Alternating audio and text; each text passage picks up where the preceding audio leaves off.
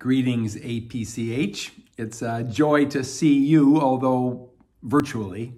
I asked Lori if she'd join me today. Hi, all. I miss seeing you in person, and I miss being with you in worship and Bible study and just casually. So we look forward to a time when we can do that together. The government last night confirmed that things will begin opening up in The Hague, for which we continue to be thankful, although also careful, because the virus is still able to go viral. So we pray for the church, we pray for the health of you all, and we pray that we'll be able to help each other be careful for all this as well. The council last night discussed when the church would have worship together physically again. The council made the decision that we're going to work toward having worship in July, the first Sunday of July, if possible. We want to make sure all of the preparations are made. All of the people are ready who will help us as ushers, help control the flow, help control the separation and all that. So there's a lot of work and a lot of care. The church isn't as ventilated as well as we wish it would be. And so there may have to be a lot of separation between two services in July to make sure we can clear out the air and everything. The service will be a little shorter. We're looking at very limited singing, if any.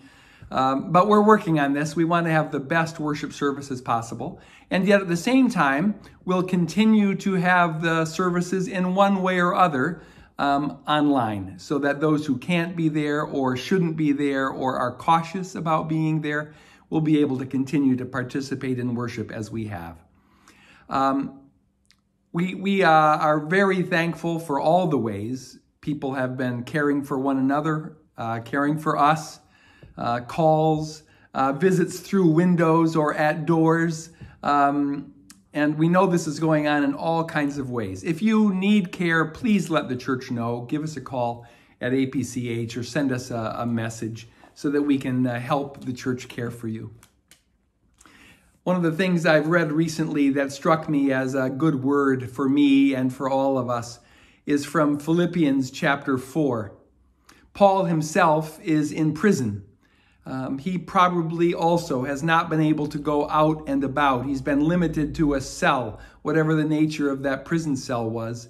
And from there he writes to the Philippians, and he says more than once in that short 4-chapter letter, "Finally, beloved, rejoice in the Lord always. Again, I say rejoice." Paul in prison saying to rejoice.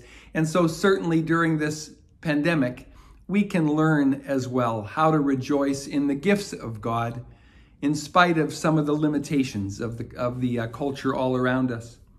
And then Paul continues, "Rejoice in the Lord always. Again, I say rejoice. Let your gentleness be known to everyone. The Lord is near. Do not worry about anything, but in everything by prayer and supplication with thanksgiving, let your requests be made known to God. And the peace of God, which surpasses all understanding, will guard your hearts and your minds in Christ Jesus." Lori and some of the women from her Bible study just got out of a weekly prayer group. Other people are joining in prayer for you and for each other, for which we give great thanks. And we encourage you during this time to grow in your life of prayer, bringing all of your fears or concerns or exhaustions or thanksgivings to God. And then the peace of God will bless and keep us all. So let me pray for all of us. Let's pray together. Living God, for the gift of APCH, we give you great thanks, and for the way people care for one another. By your Holy Spirit, continue to encourage us and help us to care for those who need care and for friends and family and neighbors all around. And then we pray that indeed you will help us to have the wisdom and the skill to know how we can best open up in July, and then also how we can be safe, but also get to see one another again in limited ways. And then we'll rejoice in all your gifts to us. In your name we pray. Amen. God bless and keep you. Same. Tot ziens. Tot ziens. Bye.